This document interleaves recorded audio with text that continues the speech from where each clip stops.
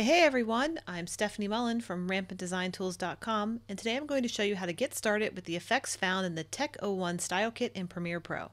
Now if you are not familiar with Rampant Style Kits, head on over to RampantStyleKits.com and check out all the amazing packs that Rampant has put together for your video needs. Everything from emojis all the way to business kits, Rampant has your video style needs covered. It's super easy to use them, and I'm going to show you how. And like I mentioned at the beginning, this is all about how to get started with the effects from Tech 01 in Premiere Pro, so let's jump over to Premiere and get started. Now before I begin, I want to point out that this Tech 01 tutorial is part of a training series for the Tech 01 Style Kit.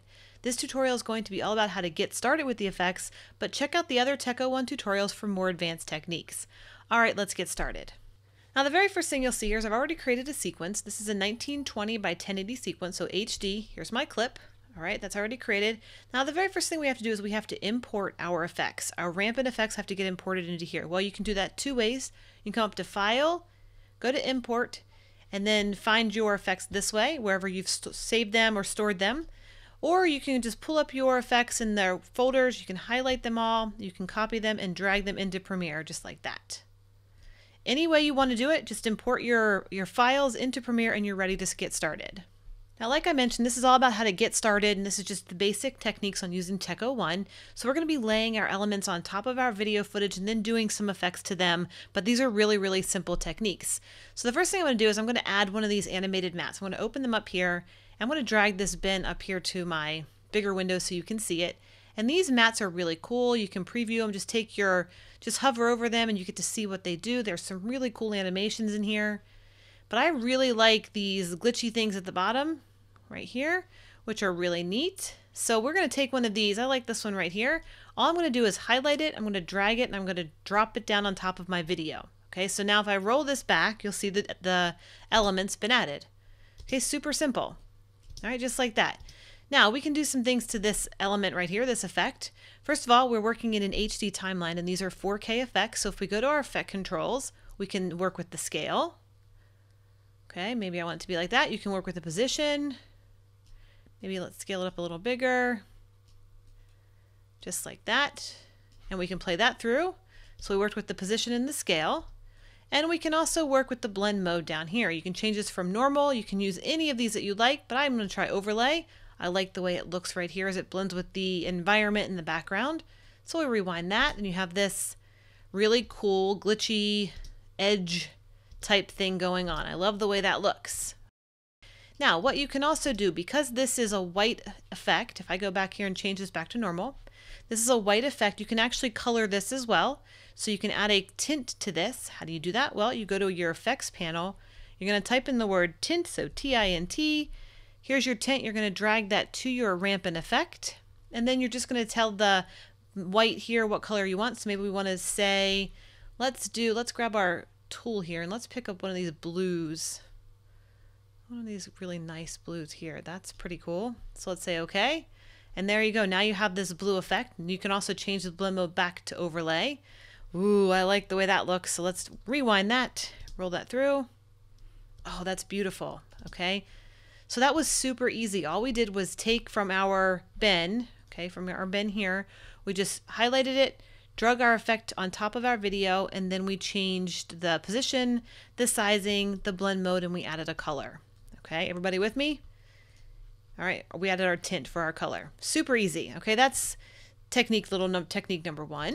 All right, let's keep adding some more things to our video, more effects. The next thing I'm going to do is I'm going to go back to my project. So I'm going to come over here and I'm going to work with my animated elements, and I'm going to pull these up to here and make them a little bigger. And there are some really cool things in here. There's these really cool squares and bars and triangles and circles and all kinds of different tech elements that you can add into your videos, which are really neat. But I really like these things called lines. Okay, so they're these really cool, let me just highlight one of these. These are really cool, techie, animated elements. They're already done for me. They're MOV files. I literally just have to take it, drag it, and I'm done. Okay, so I'm going to choose one of these. Let's see. Let's close this panel.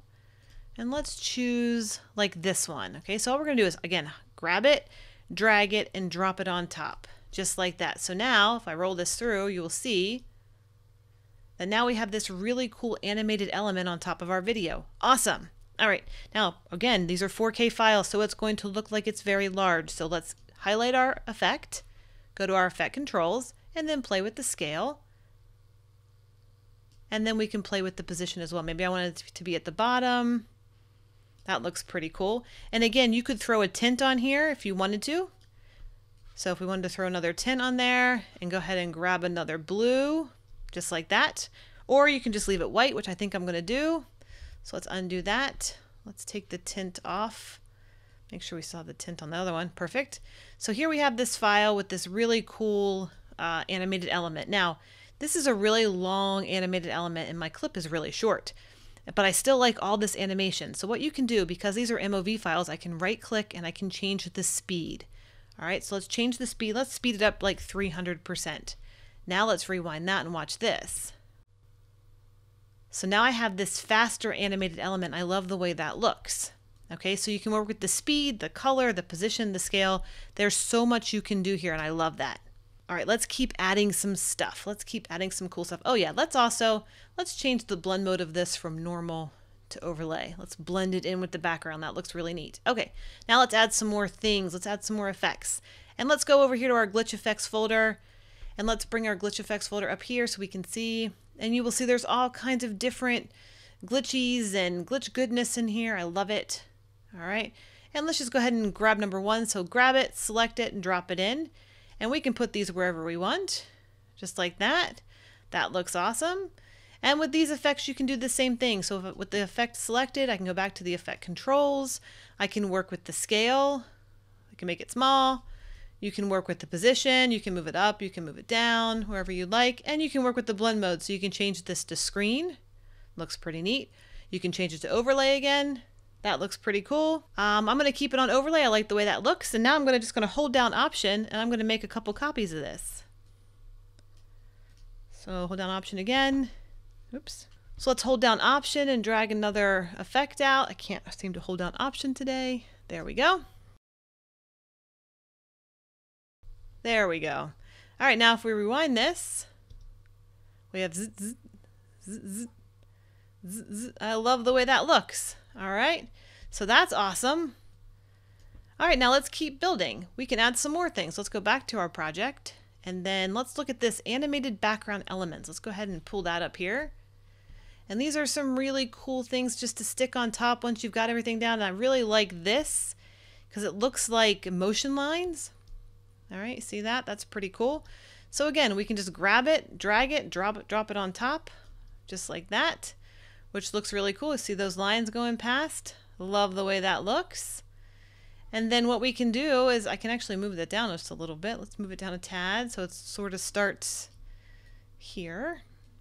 Okay, and then we can also make a copy of that. So hold down Option, drag up, and put that at the end. And then we can work with the effect controls and of this one.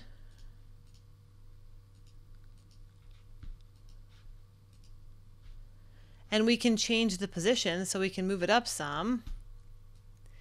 So then it's going to look like we've got all kinds of motion lines. I love it. That looks awesome. So now if we rewind that all the way back and we play that through, you've just created this really, really cool motorcycle scene in no time at all. We've added all these different glitch elements, these animated elements, and all these effects from the tech pack, and it was super, super simple. Super easy. I love the way this looks. And that's that. Now you know how to get started with the effects found in the Tech01 Style Kit. Like I mentioned at the beginning, this tutorial is part of a training series for Tech01, so check out the links in the description for more easy to follow techniques.